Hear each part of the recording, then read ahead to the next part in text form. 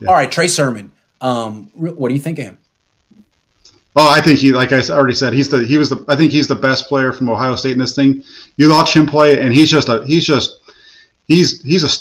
has the ability to run outside. He's going to beat you. He's going to run through you. He's going to run. He's going to hit seams, and he seems like he has great balance, and he's going to attack you. The thing that I watched a little bit of film on him tonight, but I'd seen a ton of film on him. Right? I mean, if you go back, I tweeted out in early April, what the heck took Ohio State so long to start giving this guy the ball? Because in watching all that Justin Fields film, he just jumps out, and every time he's on the field, he's making plays, and he runs the ball like I hate the comps, but when you watch him run the ball, he sure looks like Marshawn Lynch with his ability to just put his head down, and he's going to run through you if he has to, or jump over you or whatever. He's going to make you pay.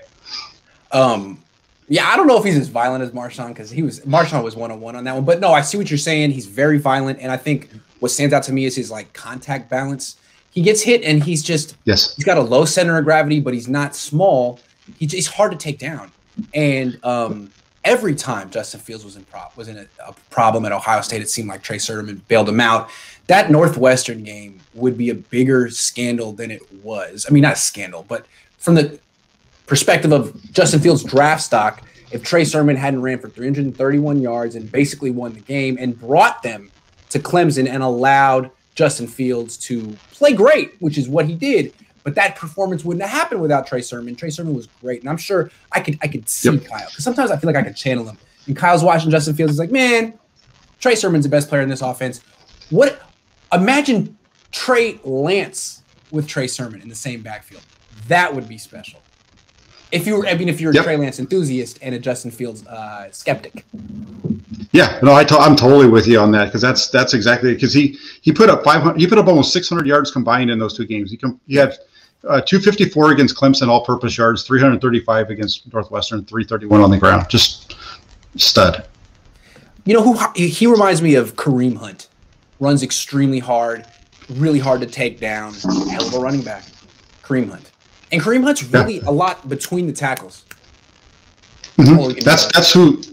That's what you see with Sermon. He has that ability to really press. He can get inside and out. He can get outside too, but he's fine if you want him to run inside, or he's gonna, if you got him running, zone to the right side, he's gonna press that hole, and if that opens up on the backside, you better watch out, because he's out the gate.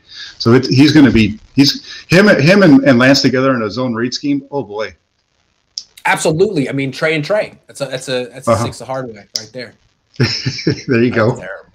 But yeah, no, I think we're looking at a different running back for this offense. Now that it's more of a pistol shotgun offense, you're looking for more of the Alfred Morris type running back than Raheem Mostert.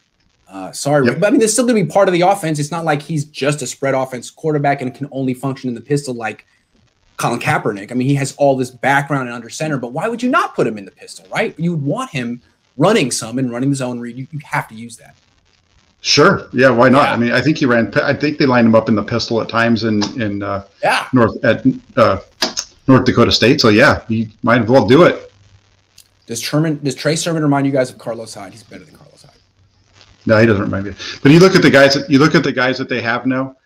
He doesn't remind me of Carlos Hyde, to answer the question. But if you look at what they've got, the odd man out in that group is Raheem Mostert.